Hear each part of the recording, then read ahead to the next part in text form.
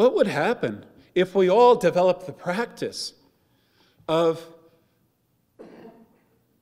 noticing the people who we are with and seeing them in the highest regard and paying attention to that unique pattern of spiritual generation that was possible with that person?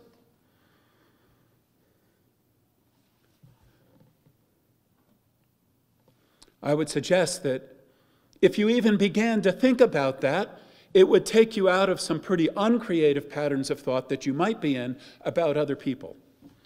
And given that the nature of the one who dwells is God, is the Creator,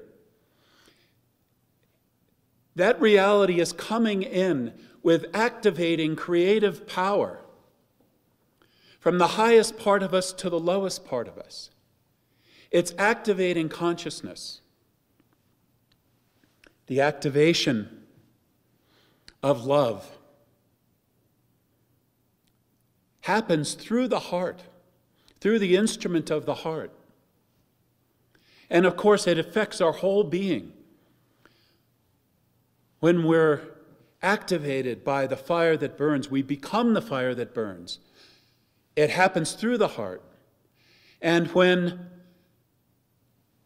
the light that glows is present, it's happening through the instrument of the mind. And when it does, it affects everything. We're being activated. We've become a church for the one who dwells. And the one who dwells isn't just coming and sitting in the Barco lounger in the residence. No, the one who dwells is coming in with activating creative power. What would fulfillment look like? Maybe it's the idea of enlightenment. I'll be enlightened. What is that? And what's the concept of it? Could it really be fulfilled in your life?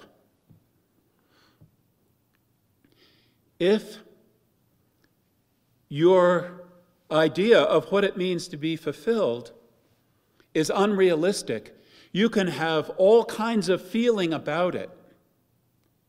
But no matter how passionate you are about it, if your belief about what it means to be fulfilled is erroneous, it doesn't go anyplace. It can't be fulfilled.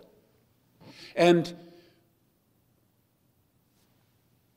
we can have an imagination of what it might be to touch God,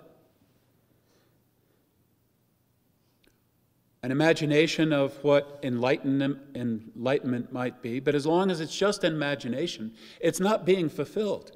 How is it fulfilled? We need a realistic understanding of what fulfillment looks like in a human life, what spiritual fulfillment looks like. That fulfillment comes, first of all, as we individually are a church for the one who dwells. That means that at every level of our being, the one who dwells is coming in.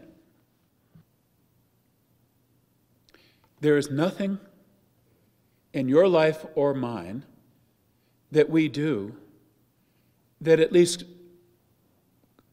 that couldn't be about this. There's nothing that we do. There's no activity. There's no range of creativity, from the most mundane to the most seemingly sophisticated or glorious. There's nothing that we could do where this is not relevant. Everything could be this. This could be fulfilled in everything that you're doing. It could be consummated in everything you do.